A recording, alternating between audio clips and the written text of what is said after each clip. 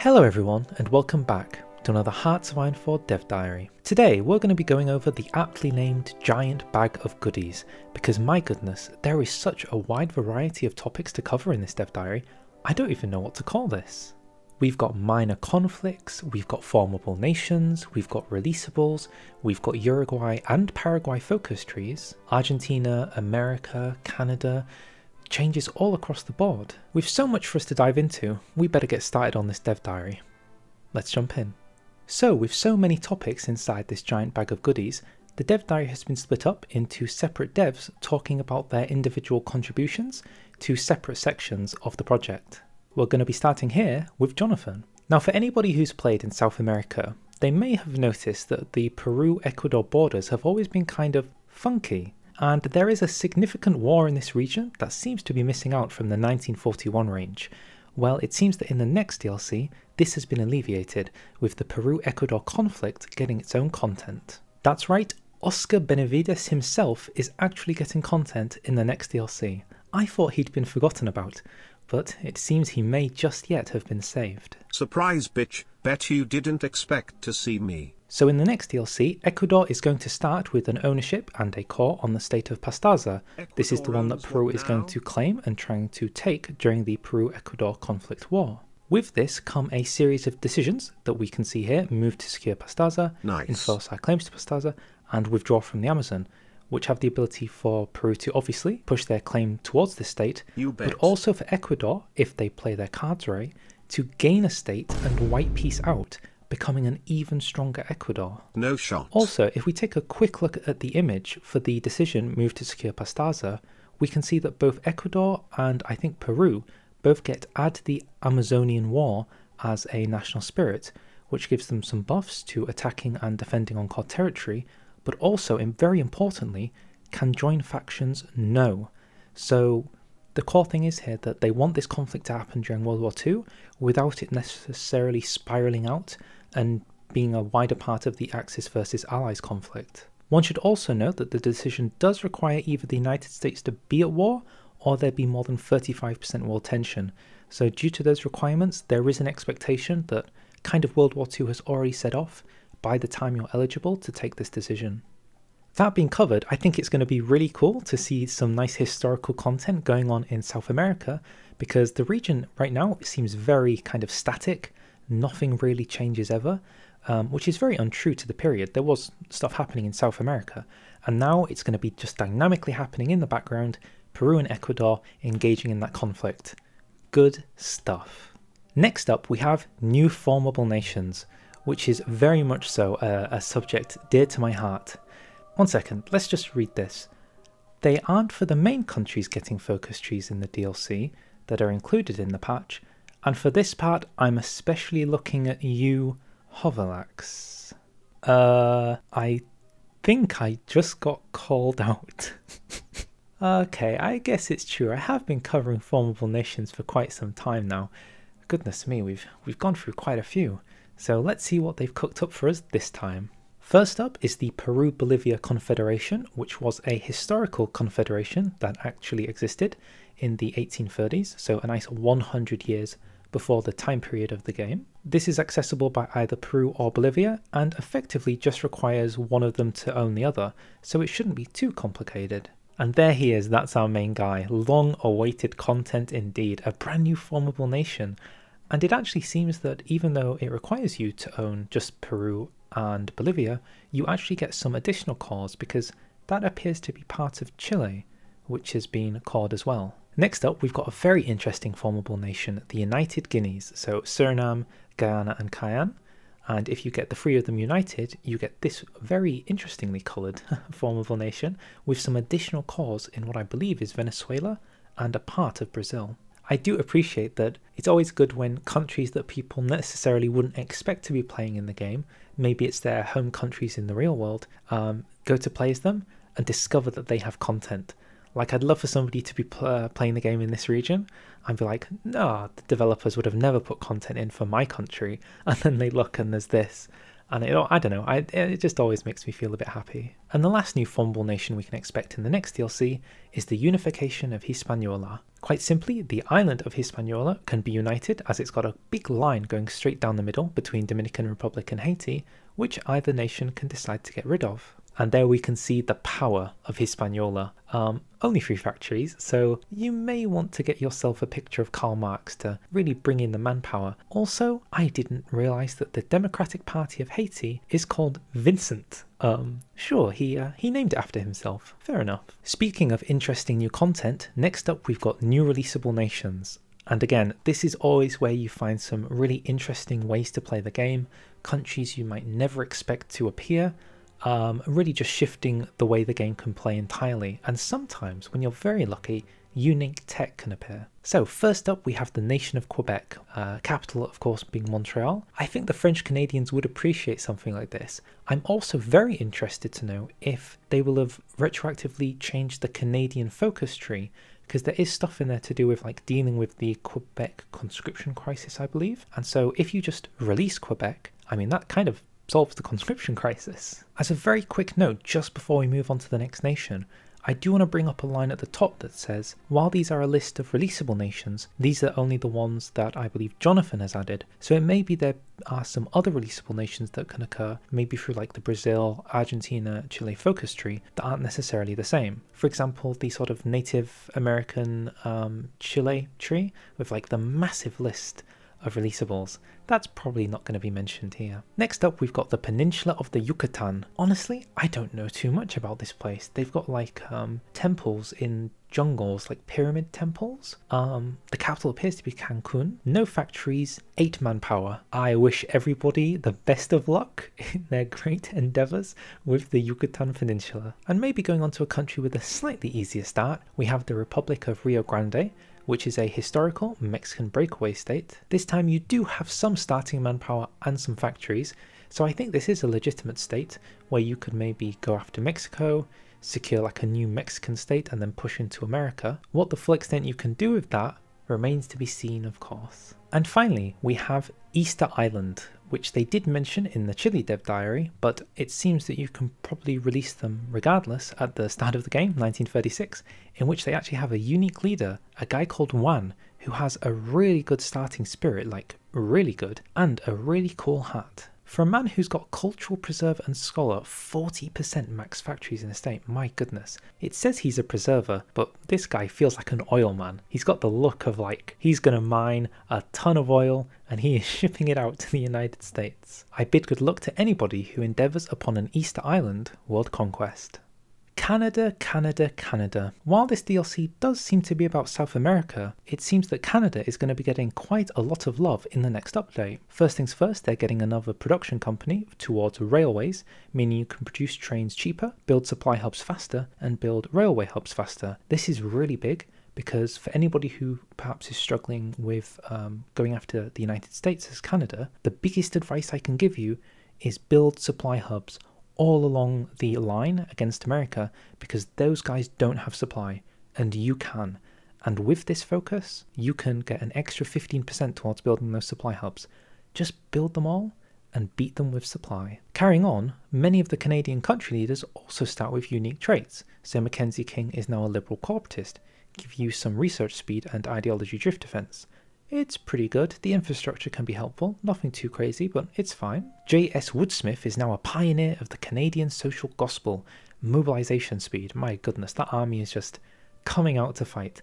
But communism support and unaligned support, so a bit of a combative ability against your own growth. Make your mind up, J.S. Which one? Perhaps the scariest portrait in Hoi 4, Adrian, is now the Canadian Führer. I mean, sometimes it speaks for itself, but political power gain plus 15%, war support, and some fash support, so that's just like a really good trait. That has to be the best one here. Sorry to Tim Book, but the book ends with him, being a veteran communist, giving him stability and factory output. Not necessarily the best buffs in the world, the factory output is nice, the stability is kind of weak, and it truly has nothing on the 15% political power gain that the old Führer's got over there. Spooky. To anybody playing the Canadian democratic focus trees, whether you're going independent or staying with the UK, there are 3 new focuses for you to take, those being the Dominion of Canada Rifle Association, the Canadian Citizenship Act, and the Newfoundland Act. The Rifle Association focus will give you a national spirit towards infantry equipment production cost and some army experience gain. Generally, just an all-round good focus.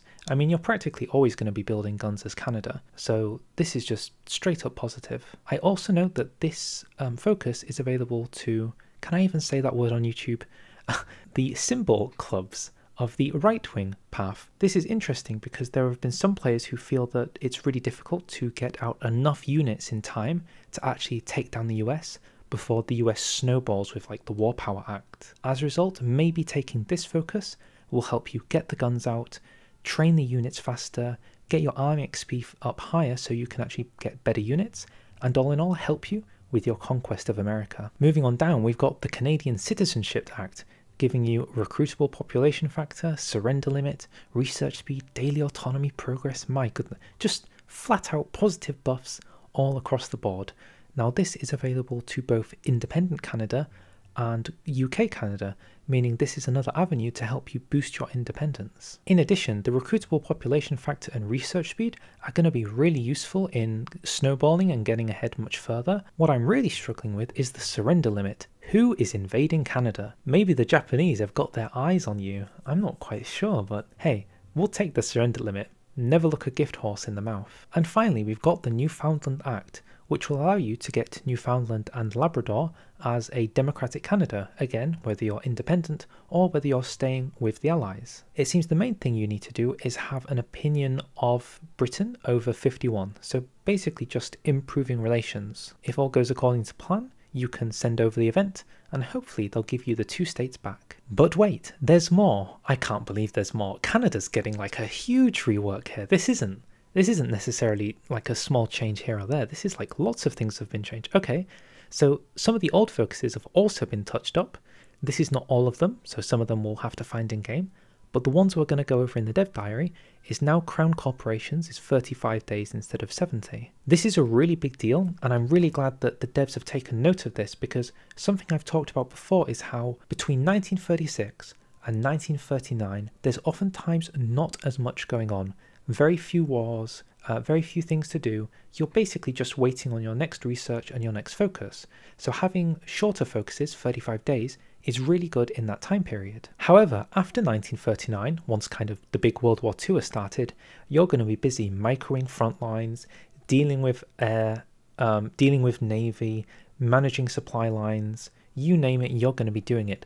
And then I really feel like the 70-day focuses are more appropriate because you don't have time like every month to pick a new focus and again and again and again. So really front-loading focus trees with lots of shorter focuses I think is a really positive way to go, and I'm very happy they're doing so. National Housing Act is getting a change in that now when you take it, if Mackenzie King is your leader, he's going to get Father of the Canadian Welfare State, giving him 10% stability and civilian factory construction speed. Ooh, okay, in addition to the buffs he already has towards research and infrastructure, this is better.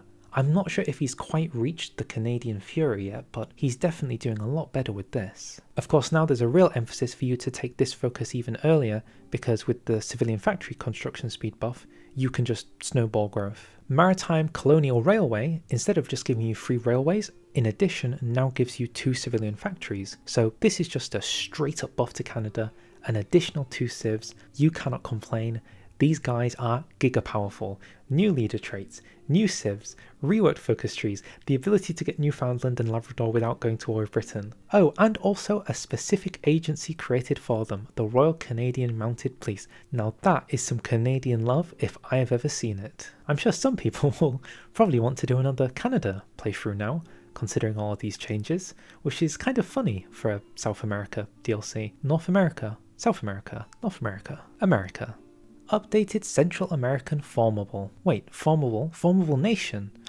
They're getting even more love. It's literally Christmas. So to anybody who's playing in Central America, because we've done South America and we've done North America, I guess now we're doing Central America, the Formable Nation has the ability for you to incorporate Panama and incorporate the Republic of Yucatan. To briefly touch on this, the Incorporate Panama decision only requires you to own the country of Panama, but you get a core on the Panama Canal. This is of course a big deal because that is effectively a massively reduced war justification time against the United States, which means that if you're going to war with the United States, you're going to be able to get the element of surprise on them much easier. I do promise at some point we're going to talk about Uruguay and Paraguay in this dev diary, I do promise, but next up we've got the United States of America getting a brand new industrial concern for Union Pacific Railroad.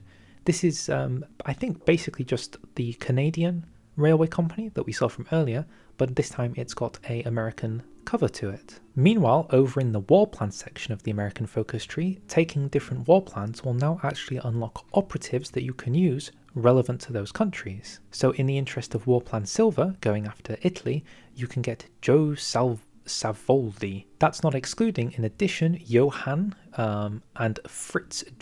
Goodness me, look at that hat. That is a good hat.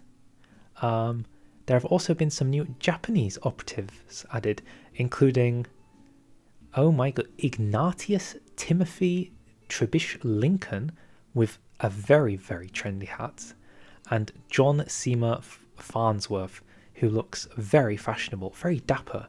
I like his collar and his nice haircut.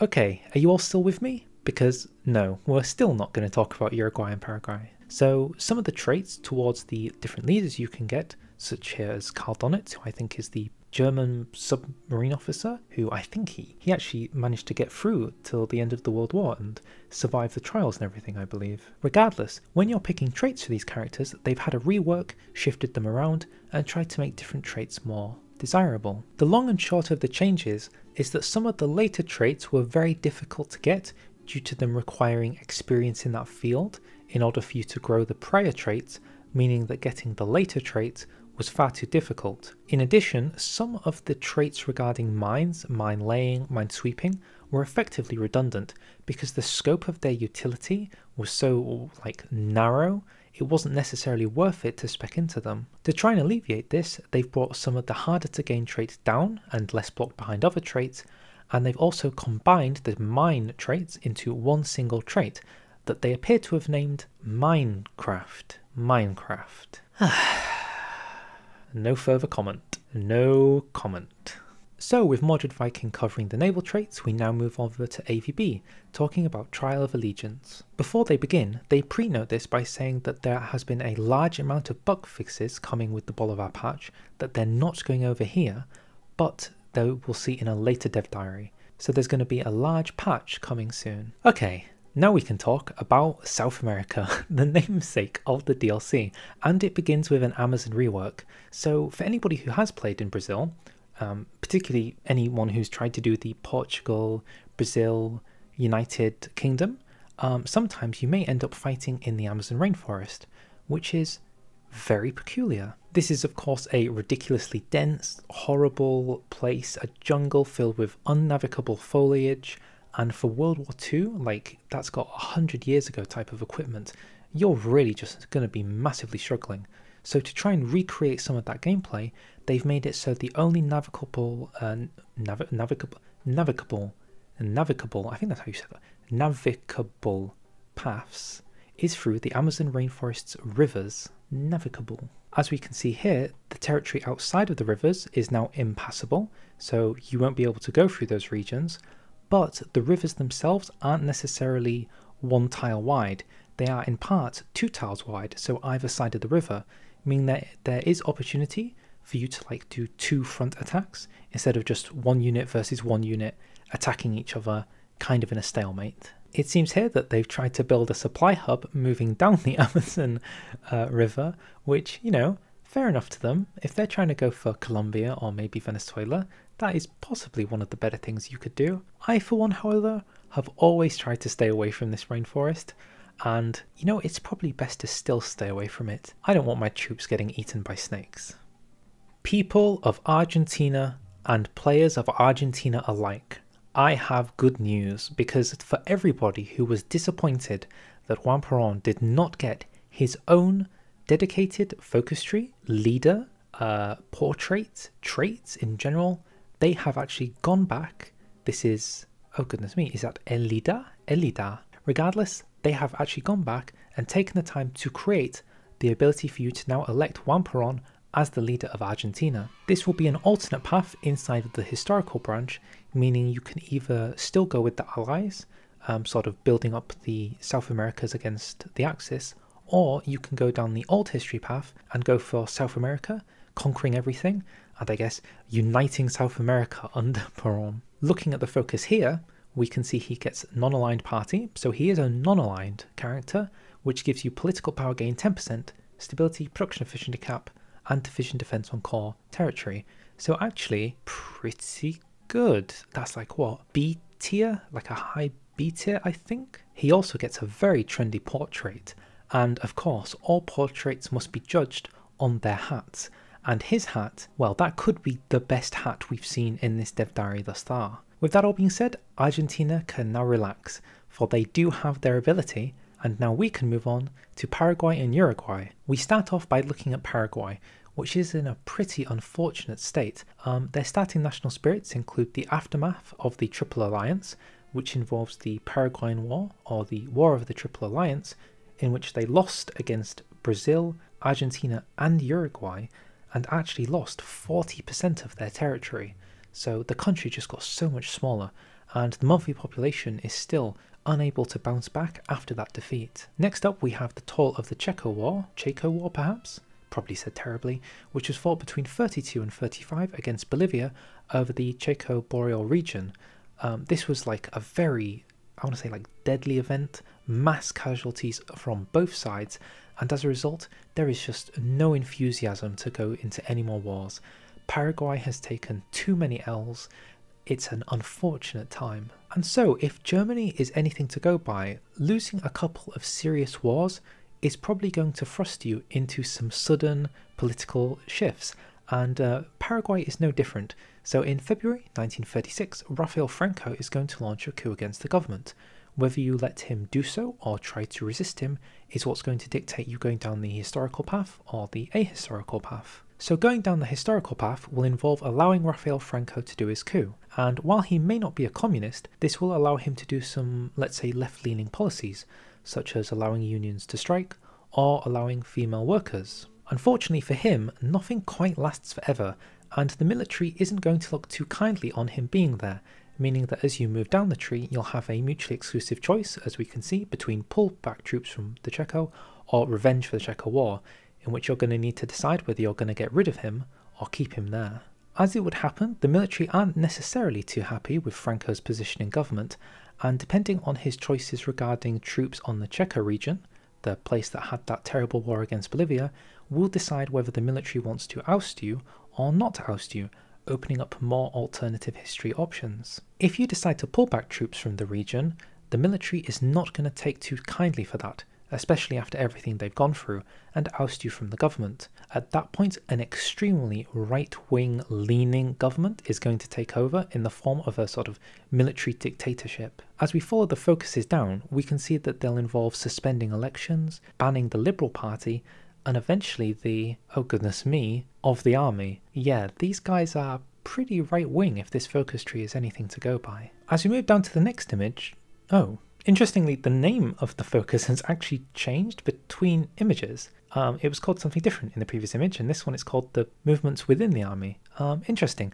Regardless, it seems here that they are so intent on flipping over to Fash that you straight up unlock a decision to just flip your ideology instantly, with Guion Rojo becoming the ruling party. One should probably also not miss that in the bottom right it clearly also states join the Axis, so if you were hoping to join with Adolf, this is probably the path to go down. Alternatively, you don't necessarily have to, and you could go the way of, let's say, a form of economic appeasement, where if you accept American loans, they'll be able to give you money in exchange for you not joining factions, which is a kind of interesting mechanic. I really like the idea that there is now a way, or at least a mechanic that exists in the game, where you can stop other people joining factions to kind of control conflicts. It really makes me wish there was a way for this to be implemented with Hungary and Romania for the Axis, and for Siam or Thailand for Japan, to really like manage who is allowed to join whose faction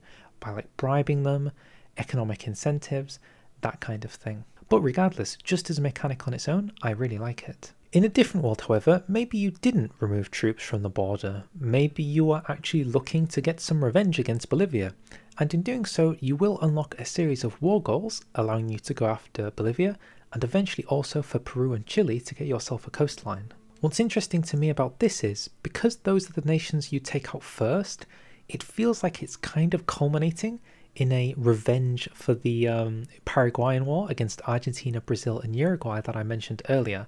Like, those are kind of the free border nations that you're leaving till last, because those are the ones you want to kind of fight as your final boss. And so finally, to wrap up Paraguay, we would take a look at what happens if you didn't want Franco to do his coup in the February of 36 and instead resisted, which is going to result in a civil war. Paraguay, being nicely divided by the Paraguay River there, means you're probably going to have to hold out for as long as possible, and the dev diary states that the enemy is actually going to be stronger than you at the start, so you're going to have to hold out against that river line for help. As a result, the majority of this section of the focus tree is basically involved trying to stabilise Paraguay under the administration prior to February 36. So this is going to involve reaching out to the Americas to ask them to help you, because who wants communism in South America, right? That's something that America definitely doesn't want. So kind of get an early start on your like Operation Condor. With this, they'll send you resources that you can exploit to hopefully win your civil war. Once you've won your civil war, you'll be able to take the focus aftermath of the civil war, which I actually quite like just as a mechanic here. So you get the national spirit devastation, which really cripples your country for 210 days. After that period, you get recovering economy, which isn't necessarily so bad, but then after that you get a flourishing economy. It's interesting to see on a small scale what the scope of some post-war content could look like that you could hypothetically apply to other nations. The idea of war devastation from EU4, like certain provinces being just completely unusable after the conflict. This is of course not as powerful as that, but it certainly taps into this idea that once you've won a war, there should probably be some outstanding consequences. I'm reminded of the German Civil War, where after you've won, a few focuses down, there's like recovering from the Civil War, and it gives you factory repair speed, but you've probably already repaired all of your factories before you've even taken the focus, so it kind of becomes a bit redundant. Unlike this, for example, where the debuff is pretty apparent, but there is a much further positive buff for you to get by taking it. Can you believe we're not done yet? It's time to talk about Uruguay. So unlike Paraguay, the Uruguay focus tree actually follows a much more simpler formulaic process, which is pretty easy for us to go through. So the beginning begins with Terra's dictatorship, which has a series of focuses on GDP growth, stability, and basically just building up your country. This should mean you should be able to get Uruguay into a pretty good state before you have to move on and choose some different political ideologies. Here we can see three mutually exclusive paths that you'll have available. The central and right path are both democratic, but with different leaders who both had different things that they tried to achieve, but ultimately end up with you joining the Allies in both circumstances. However, if you want to go down a slightly different plan, you can pick the left focus, which will eventually go down to the Furman plan, in which you can try to become Fash and go after the entirety of South America. In terms of military and industry, there are some shared branches to go over. I think I can see 4 key ones here. The first one they talk about is beneath the shadow of the Triple Alliance, that being of course the conflict that was massively damaging to Paraguay, which will allow you to get war goals against both Brazil and Argentina to take the states, Formosa and Punta Poro, and if you hold them for a year, you get to keep them and white piece them out. So this is the mechanic that we saw with Finland when they are able to hold Leningrad and piece out the Soviets. The dev diary goes on to say Uruguay also has access to this section. Interesting, because they were of course on the side of Brazil and Argentina in this war, but in their version they're going after Rio Grande do Sul and the region of Mesopotamia, so they're kind of going after for their own personal gains as opposed to some kind of outland like revenge for the previous conflict. Whether you do so as Paraguay or whether you do so as Uruguay, the hope most likely is going to be the same, and that is going after some major conflict and getting some massive cores. The examples being the South American Free States, this is the Paraguay version of the United South America, and the River Plate Federation, this of course being the Uruguay version of a United South America. Obviously, giant nations, a massive end goal for both nations with relatively small focus trees, so it does feel like when you play these nations, that's kind of the end goal you're really hoping for. That covering the military, we quickly move over to the industry section, and in this they've got laissez-faire, which unlocks kind of a timed event decision, a mission, I guess that is what it's called, in which every 270 days, the landowners in your country are going to do something at random. Build a sieve, build a mill, build a dockyard, add a building slot. You don't get to decide it, it just happens.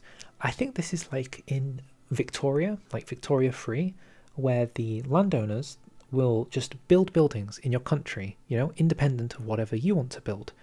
This is that, which is super interesting. It's like, it's so odd that a kind of Victoria mechanic is moving over. There doesn't necessarily seem a way for you to influence the outcome of what you're getting, but if you can like stack it so that you get building slots and sieves, that would be super powerful, but I wouldn't get my hopes up. Over in this tree, we can see predominantly research slots, with each subsequent tier of research slot that you're unlocking being harder to get than the last one because it requires industry. I think a similar example to this would be like the China tree. In the Chinese industrial tree, if you want to get a couple more research slots, you have to take the first one, and then the one below it requires an amount of factories. There also seems to be some kind of investment mechanic at play, where the more you have spec'd into different types of industries within your country, as we kind of saw earlier with the investment schemes, there's agriculture, beef, wool, and cash crops. For each of them that you've done, you get one sieve once you take the focus for doing so. This reminds me of France, how if you build up these separate sections with infrastructure and building slots, once you move down the industry tree, then you get the sieves for doing so.